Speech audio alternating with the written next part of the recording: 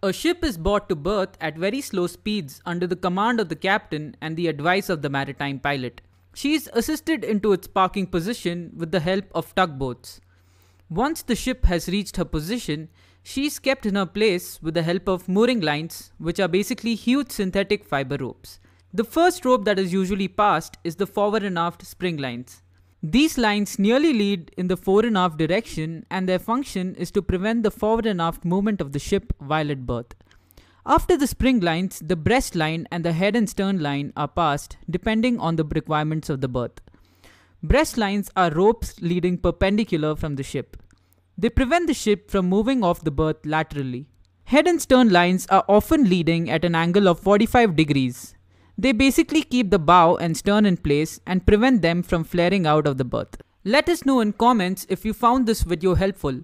Follow Marine Insight for more. Thanks for watching.